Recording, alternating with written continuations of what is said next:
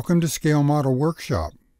Previously, I presented two different approaches to converting the two most current state-of-the-art Spitfire kits to an early Griffin Spitfire Mk XIV.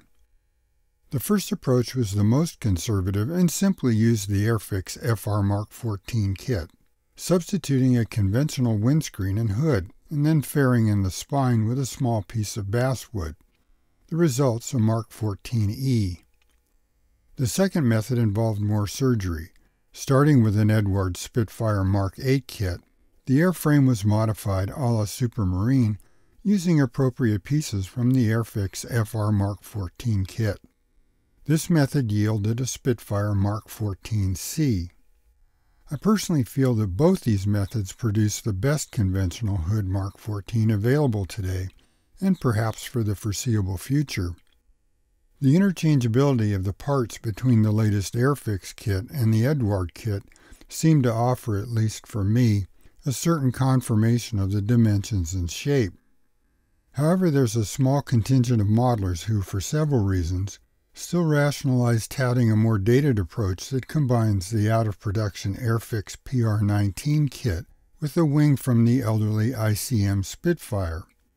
So if you're considering this approach, here are some observations that you might want to take into account before you embark. Compare the fuselage of the Airfix PR19 on the top and the new FR Mk XIV on the bottom. Starting from the vertical stabilizer and moving forward, you can see that the PR19 wing is mounted slightly more forward and is a bit narrower than the FR XIV. The windscreen of the 19 is more forward than the FR XIV.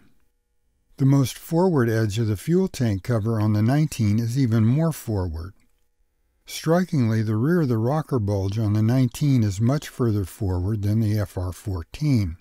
The consequences of this will be even more apparent in the side views. The 19 fuselage ends up slightly longer than the FR XIV. Width-wise, the 19 is wider than the FR XIV. Comparing the bulge over the rocker cover reveals even more differences. The contour and outline of the front portion of the bulge is different. The extension, outline, and contour of the rear portion of the bulge is extremely different. I don't understand why Airfix has tapered the opening for the exhaust stacks on the 19, and while it's not as prominent, they did it on the FR XIV as well. Comparing the two with an actual example, I think you can see that the FR XIV rendition is closer to the prototype. Looking at the two spinners also reveals a few differences. The 19 spinner is more rounded and actually slightly smaller in diameter than the FR XIV. This seems a bit odd given the fact that the forward fuselage of the 19 kit is slightly longer and wider than the FR XIV fuselage. So proportionally, you'd expect to see the spinner slightly larger. Finally, the Airfix PR19 lacks the characteristic gull shape where the trailing edge of the wing meets the fillet. Here I'm showing it with an Edwards wing. Both the Edwards wing and the new Airfix wing simulate this feature nicely. The PR19 ICM combination lacks this element.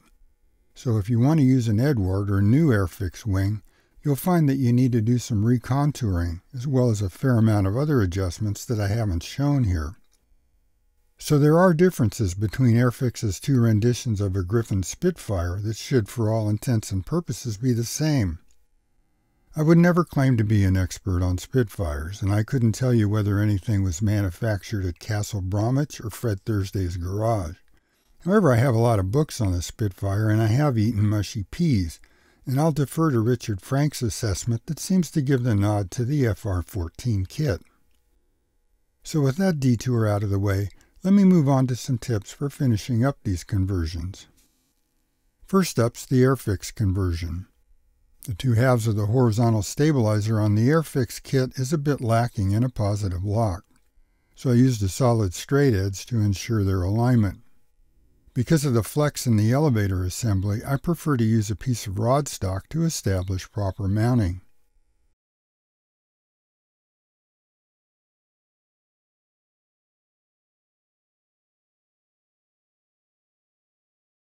In order to maintain the alignment of the ailerons and have a surface to cement to, I added a thin styrene shim.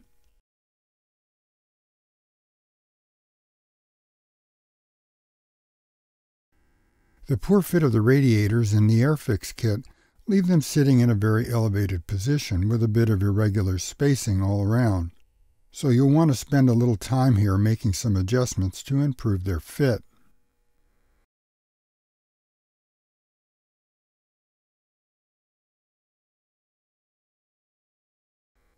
Likewise, a little final blending and shaping will better adapt the clipped wing cap.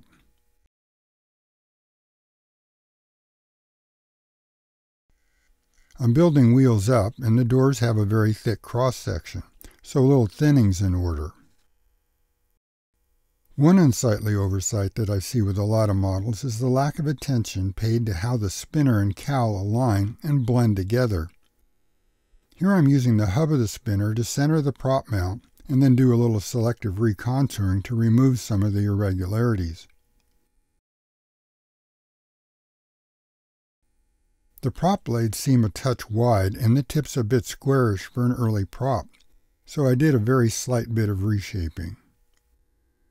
The round exhaust stacks have a fair amount of flash that needs to be cleaned up. I find a small hand vise like this is invaluable. The ends of the stacks are squared up.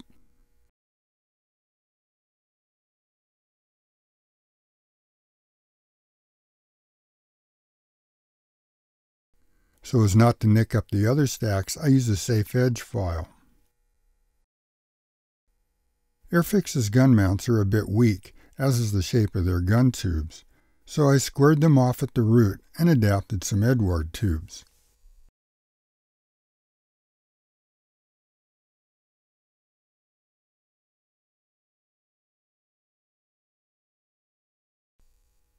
Here are the bits ready for primer and paint. Turning to the Edward conversion, I needed to close the tailwheel doors, and what Edward supplies are useless. So here's a trick that I frequently use to work around ill-fitting gear doors. I mixed up a bit of Hydrocal. Hydrocal is basically a harder and more refined plaster. As it starts to harden, it becomes easy to carve and shape.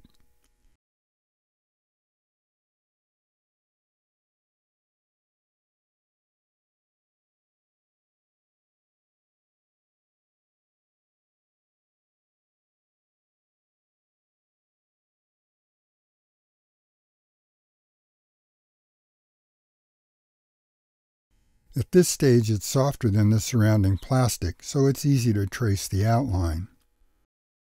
When it hardens, you can wet sand it if necessary. The surface was sealed with a bit of thin cyanoacrylate. Here I've used the same method to create the doors for a Tamiya P51B. Epoxy clay was used to fill the voids around the rocker bulges and the gaps around the new larger radiator housings.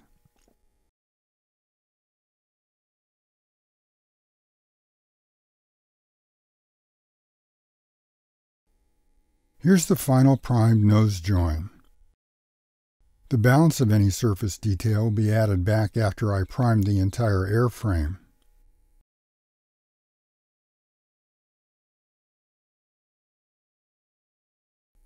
I use Mr. Dissolve putty to fill the hatch that will be moved to the starboard side. I like it better than Mr. Surfacer 500 because it flows better and it cleans off with alcohol the same way.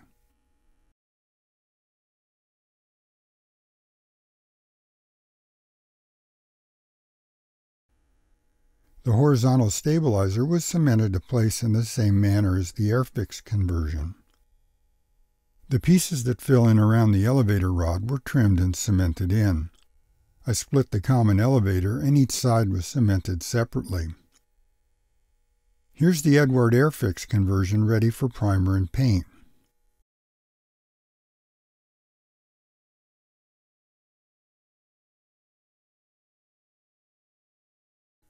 Both conversions are now in the queue for the Spitfire paint booth.